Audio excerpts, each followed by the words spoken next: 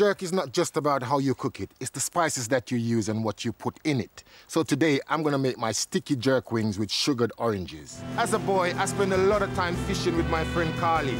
We never had a boat like this, so for me, this is a dream come true. I'm so chilled as a matter of fact that I'm gonna do my easiest recipe ever. I'm gonna be doing you my roast snapper with coconut, chili, and lime salsa. Bigger the snapper, less the bone. R to the O to the O to the T, S, I am the best. I take off the S of Superman's chest. Boom. I remember first introducing the kids to curried goat. Like I put it on the list of the meals that we were gonna have, and the first thing was like, curried goat, what's that? But I tell you what now, curried goat is one of the favorite dishes on the list. My grandfather used to have trees like these, and he used to protect his mango trees so much, he didn't want anybody else but the birds to have it.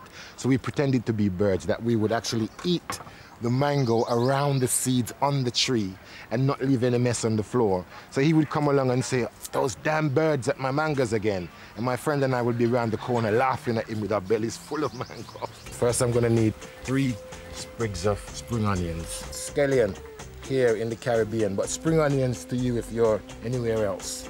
You could do this in a blender, just blitz it. And I think there's a little bit more pleasure in doing it yourself. Yeah, I think that's ready. Respect Joe Randy. Yeah, take it back. Yeah.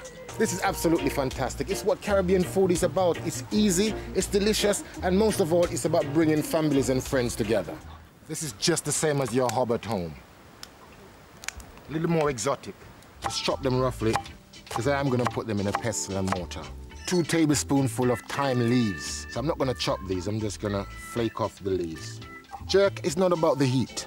It's about the flavors of the spices that you put together. The sweetness and the spices are a lip-smacking combination. Wow.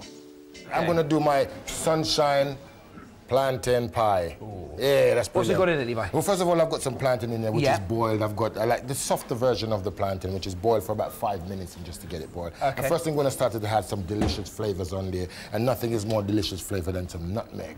All the Caribbean islands have their own culture and cuisine.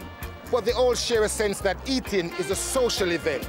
And sometimes it can be a very big social event. This is the male yam. The male yam. Let's have a look at the male yam here. Yeah. Right. Now, how would I make a distinction between the male yam and the female? Is the male smaller? That's the female. That's the female yam. We call it pum pum. Let me have a feel of that pum pum. Now, in there, I should have everything I need to bring a bit of sunshine to your kitchen.